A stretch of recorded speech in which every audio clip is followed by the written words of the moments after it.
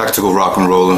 I'm just going to go over a few different AR-15 ideas and variations. The AR-15 platform is an excellent platform, very easy to customize, very easy to build. People with very little knowledge of gunsmithing can actually just obtain a lower receiver, which is this section right here, and just build it and customize it as they want. So starting with this option right here, I haven't done too much to it. I put a quad rail system on it, then with foregrip. Foregrip has a light and a laser. If you can see here, laser. See right here, the laser button and the light. The light switches between a regular light and a strobe, and that's the laser right there. Some I picked up at a gun show, playing with different options, trying to figure out what I like best, and obviously they're going to be different systems for different scenarios and situations.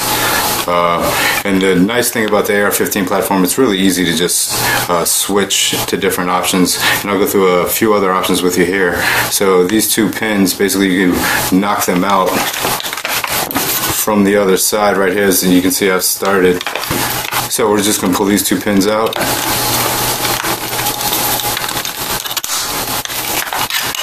And we can separate the lower and upper receivers.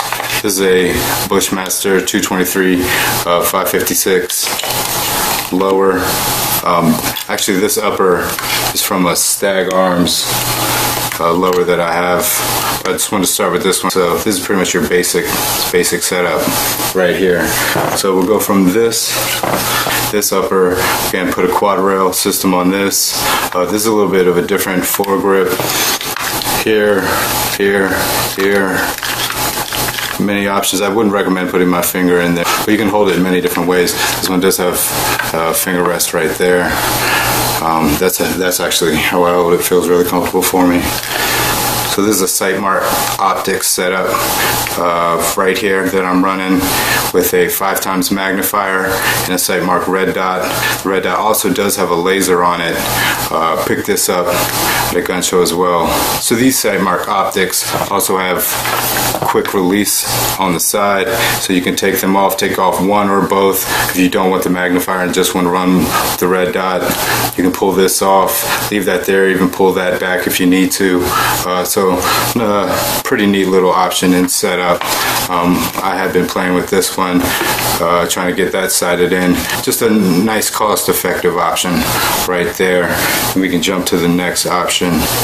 So here's another option for the AR platform. This is a Wyndham Weaponry 7.62 upper. So essentially all you need to do is buy the upper and put it on the AR-15 platform. You can run it straight off the same lower receiver. The only tricky thing I will warn you is you do need to buy a 7.62 AR mag that will fit the AR platform and hold the 7.62 rounds.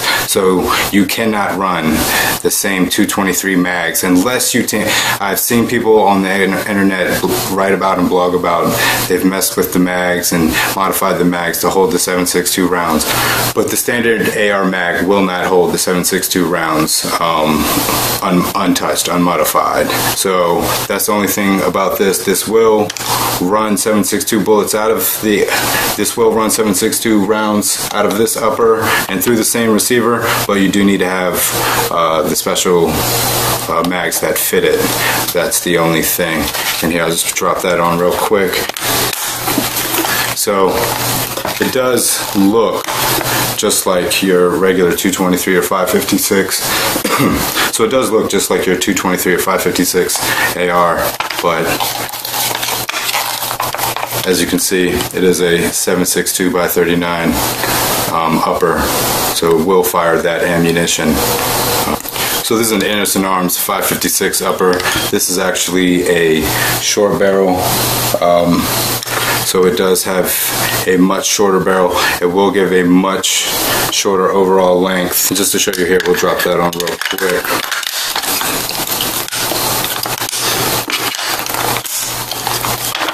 That's on. So that's going to give it a 24.5-inch overall length, and we'll compare that.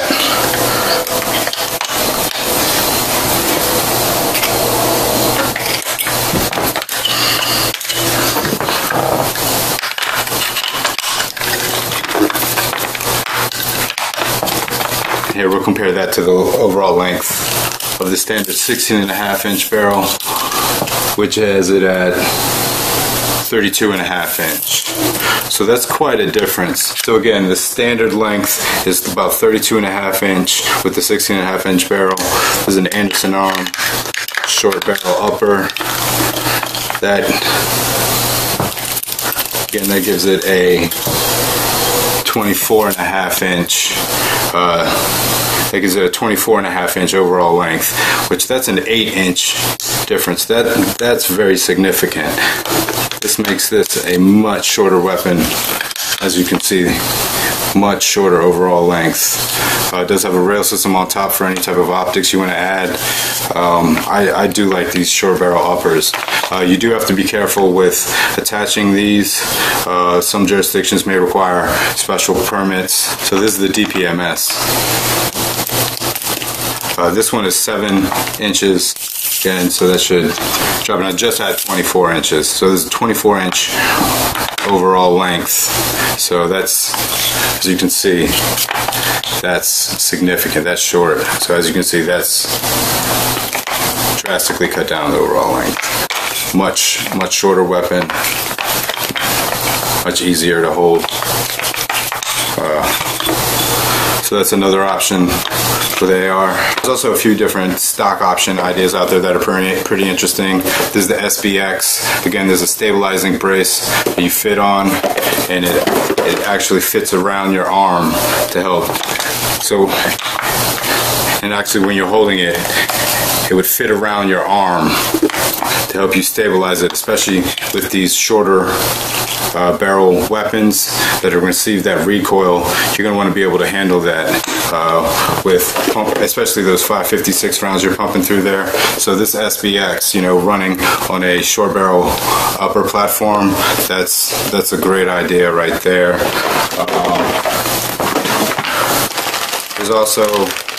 There's a bump fire stock. That's also some stock options. Essentially, they're like spring activated that give a fully auto simulation, and you also don't need a special permit for the bump fire stocks.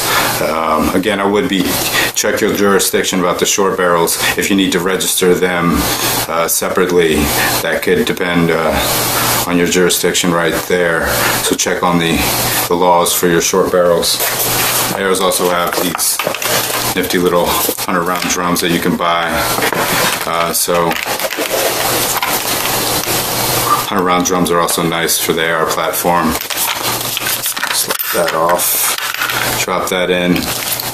Those are neat, nice to have.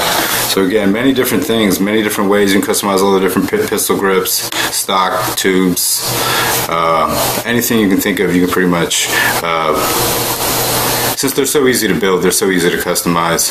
So those are just a few different options and ideas that I've been playing with on the AR. So thanks for watching. Please let me know any ideas you have, comments, questions. You can contact me at tacticalrocknrolla@gmail.com. Please subscribe.